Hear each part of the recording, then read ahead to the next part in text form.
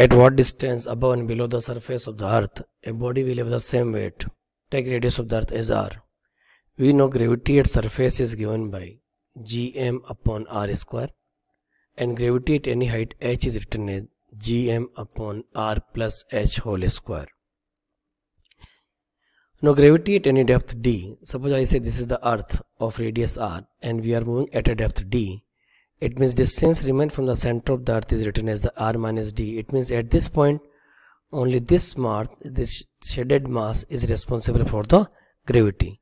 So gravity at any depth d is written as gd equal to g mass of this part, that is m dash, gm dash upon r minus d whole square. This is a basic logic which I am discussing with you.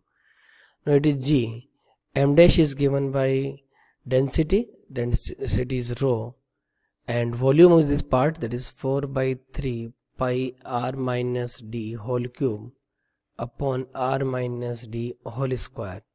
So you will solve it. It will be 4 by 3 g rho pi into r minus d. Put the value of the rho. Gravity at any depth d is given by 4 by 3 g rho is written as the mass upon volume of the complete body is 4 by 3 r cube, because volume of the complete body is capital M, into pi into r minus d.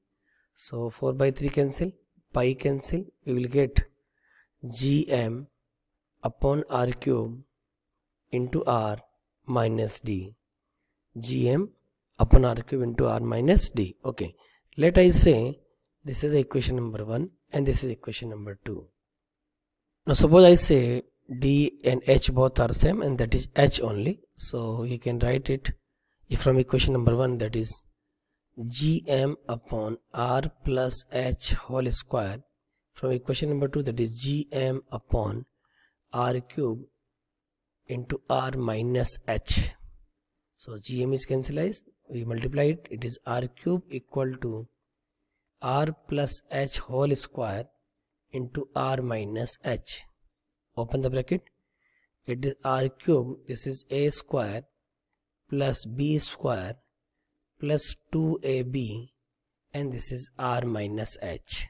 Next we will go here, so it is r cube equal to multiply by the r, so it is r cube plus h square r plus 2h r square, then multiply by minus h, so it is minus r square h minus h cube minus 2h square r.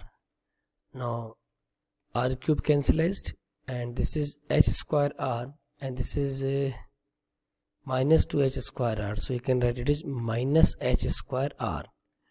This is 2h r square, this is minus h r square, so it is plus h r square minus h cube equal to 0, and we have to calculate the value of the h. So first you take minus h common, so we will get it is minus h common, so it is h into r, because minus h square r minus r square. Okay, then minus h common, so it is plus h square equal to 0. So ultimately we can write this function separately here, or we will say it is h square plus hr minus r square equal to 0.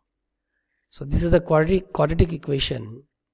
Now we will solve it for the h equal to minus b means minus r plus minus root b square is r square minus 4ac, so it is minus plus 4 into r square upon 2a, a is 1, so finally h equal to minus r plus minus root 5r square upon 2. So when you will solve this, you are getting solution in plus and minus in both the format. So h is given by, first solution if I take this is plus, so it is r root 5 minus r upon 2. Second solution if I take is minus, so minus r root 5 minus r upon 2. So these are the solutions. Now we check the options. Option 1 is not possible, option 2 is also not possible, Option 3 is not possible, but option 4 is visible because it is r root 5 minus r upon 2. So option 4 is the correct answer of this problem.